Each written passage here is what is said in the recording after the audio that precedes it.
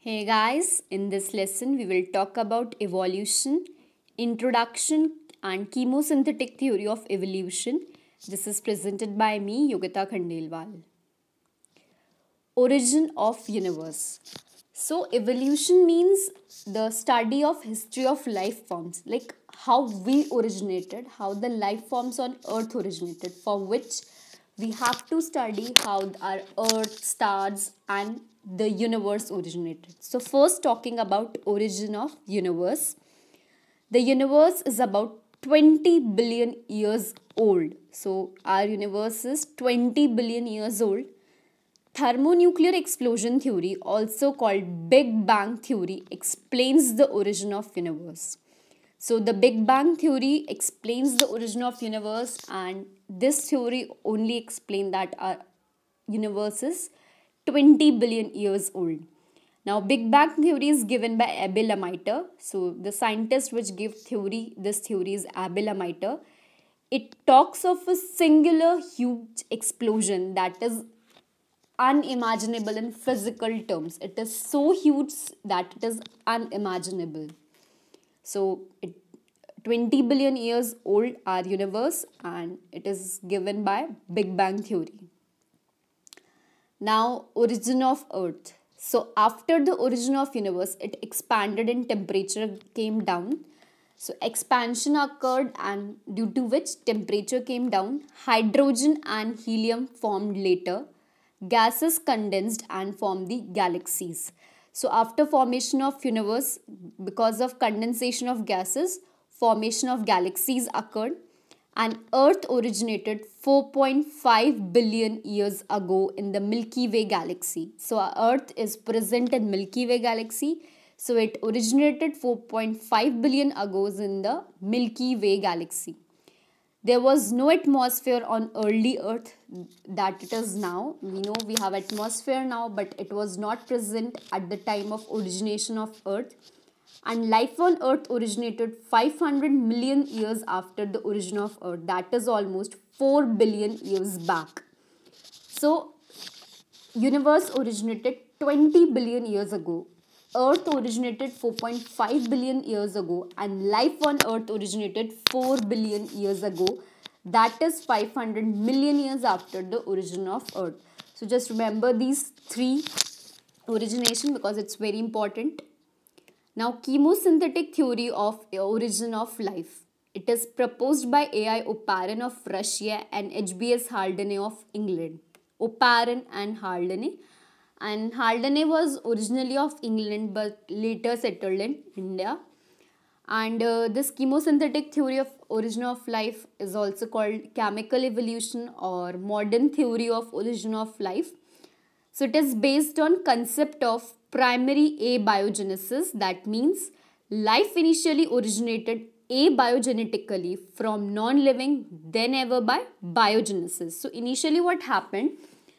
That life originated from non-living things, but once life originated, it always originated from living only. So initially by abiogenetically from non-living, but once it originated, then ever by biogenesis. So life originated and diversified in 3 steps. So modern theory of origin of life can be explained in 3 steps. Step 1 is chemogeny, that is chemical evolution.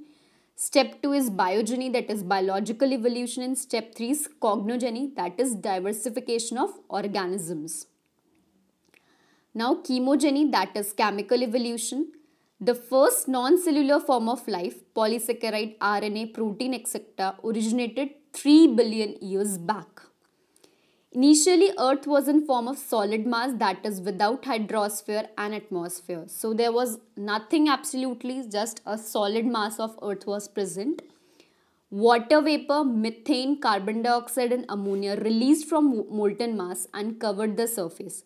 So Earth was in form of solid mass. Volcanic eruption occurs which caused release of molten mass which contains water vapor H2O, methane CH4, carbon dioxide CO2 and ammonia NH3. Just remember these 4 names. It's very important from your examination point of view. So it is water vapor, methane, carbon dioxide and ammonia. UV rays from sun split water vapor into hydrogen and oxygen, and lighter hydrogen escaped. So H2O, so UV rays splitted H2O into H2 and O, and H2 escaped because it is lighter. Oxygen combined with methane, ammonia to form several nitro oxides, water, ozone, etc. So the O from the splitting combined with methane, ammonia, and it formed various nitro oxides, and ozone layer was also formed. But molecular oxygen was not formed, thus primitive atmosphere was reducing. Molecular oxygen, that is O2, was not formed, and thus primitive atmosphere was reducing. Just remember, it is very important that a primitive atmosphere was reducing because there was no O2, but presently the atmosphere is oxidizing. Sometimes question is asked in your AIIMS examination, assertion and reason. Suppose assertion would be life could not be originated at present times, and the reason may be because the atmosphere is oxidizing. So it is true, because there was primitive atmosphere back then, that's why the origin of life was possible. Molecules reacted to form more complex molecules, and energy came from electrical discharge produced from collision of clouds and UV rays.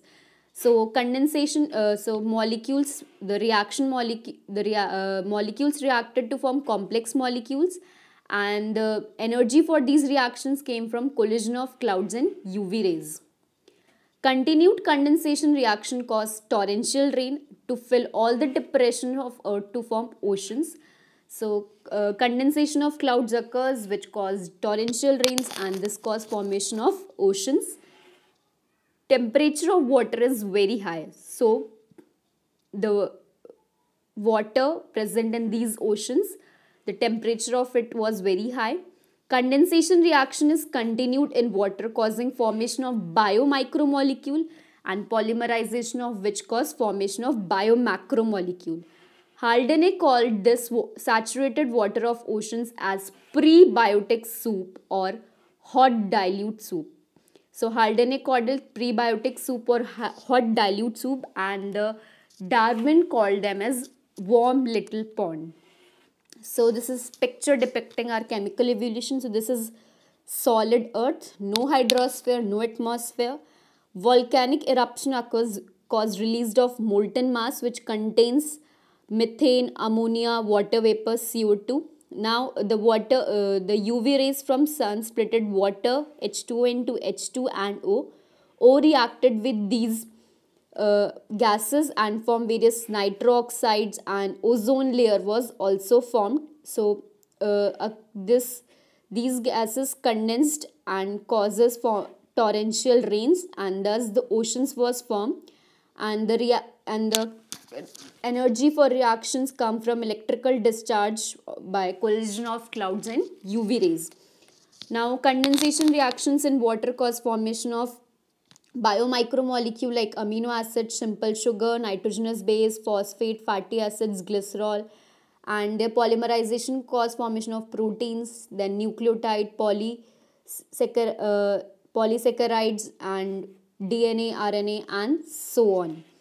So that's all for chemical evolution. That's how chemical evolution took place. So that's all for this lesson. Thanks for watching.